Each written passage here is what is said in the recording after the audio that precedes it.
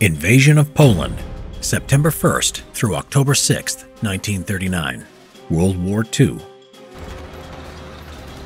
The German invasion of Poland began on September 1st, 1939, and besides Germany and Poland, brought the United Kingdom and France into the war. German preparations for the invasion started months before the attack and included not only military preparations, but also aggressive propaganda and similar actions to justify German aggression against Poland. Operation Himmler, also known as the Operation Canned Goods, was a false flag operation conducted in order to make the appearance of Polish aggression towards Germany. The most famous action of the operation was the Gleifitz incident. On August 31, 1939, the Germans staged an attack on a radio station in Gleifitz, making it look as it was attacked by Poles, and broadcasted a false call to Poles in Germany to rise against Hitler. Along with other similar staged incidents, the Germans used this event as an excuse to attack Poland. Contrary to the Germans, who had already disposed their units along the border with Poland before the attack, the Poles had delayed their mobilization of their troops as they were pressured by their British and French allies not to do it. They believed that mobilization would only provoke Hitler and give him a reason to violate peace on the European continent. For that reason, the Polish forces didn't gather all their troops in time by September 1st, when the Germans attacked them. Fall Weiss, or Case White, was the German plan to invade Poland from three directions: through the north from Prussia and northeastern Germany, a main attack through the western border of Poland from East Germany, and through the south from the border of the puppet state of Slovakia. Two army groups, north and south, were ordered to encircle the Polish troops and to meet near Warsaw. For the invasion, the German forces engaged two-thirds of their infantry, almost all panzer units, and more than 2,000 planes, leaving the rest of its units on Germany's western border in case of a French attack.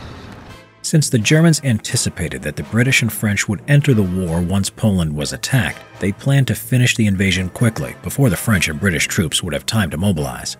The invasion began in the early hours of September 1st, with the guns of a German battleship which was visiting the Polish port of Danzig opening fire. The Polish defense, known as Plan West, anticipated the protection of the entire border with Germany and Slovakia, since this region was the industrial heart of the country. This proved to be a big mistake, since most of the units couldn't evade the quick maneuvers of German panzer troops, leading them to become surrounded. The first days of the invasion saw intense German attacks from both land and air. The Luftwaffe gained air superiority immediately, even though the Polish pilots put up a brave resistance. Attacks made by German panzer troops were so intense that Polish units were forced to retreat from their defensive positions after the first days of combat. France and the United Kingdom declared war on Germany on September 3rd, but without any true support. The German forces used their tactic of Blitzkrieg, a swift, combined arms attack that overwhelmed the enemy and surrounded them. German technological and numerical superiority proved to be a decisive feature of the campaign that Poland just couldn't oppose. However, the Polish army did try to counterattack the German forces at the Battle of Zura near Warsaw. During the 10 days of the battle from September 9th to September 18th, the Polish forces were destroyed by the attacks from the Luftwaffe and panzer units. In the 2 weeks of the invasion, the whole of western Poland was conquered. Aware that they couldn't establish any kind of tactical advantage, Polish command decided to retreat its troops to the southeastern part of the country, where there was a hilly landscape suitable for organizing a proper resistance. The vicinity of the Romanian border also gave the opportunity to withdraw from the country. The Polish plan was to establish a solid defense in order to prolong the invasion for a French and British response on the west. However, the British and French support would never come. The French only engaged in a small, limited skirmish in the Saarland with no effect. The Polish plans proved futile when on September 17th the Soviet Union suddenly violated the non-aggression pact it had with Poland and attacked it with a pretext to protect the Belarusian and Ukrainian population. The Soviet invasion of Poland was prearranged with Germany on August 23, 1939, with the notorious Molotov-Ribbentrop non-aggression pact.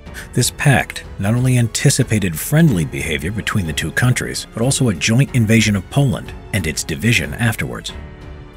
When 800,000 Red Army soldiers entered Poland, the Polish forces knew that it couldn't oppose the enemies on two fronts. Even though the Poles continued to resist the German forces, like in the Battle of Tomaszów Lubelski, all efforts were futile. Polish units were being surrounded everywhere, and such was the case with Polish cities.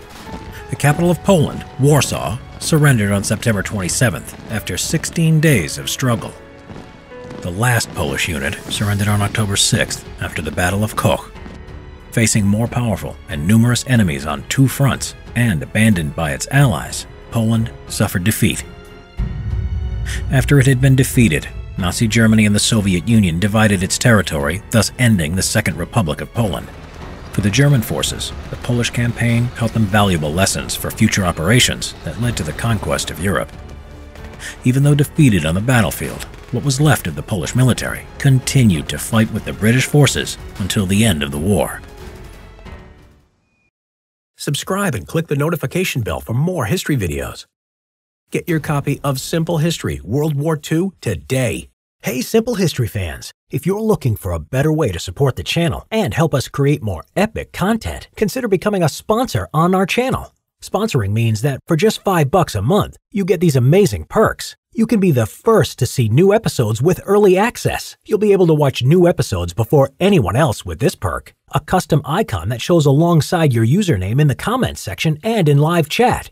When you sponsor us, you also become an influencer with sponsor-only comments. You can communicate directly with us and help us pick the topics that we'll do next on Simple History. Our videos will continue to be uploaded as usual, and remember, it's not mandatory to sponsor us.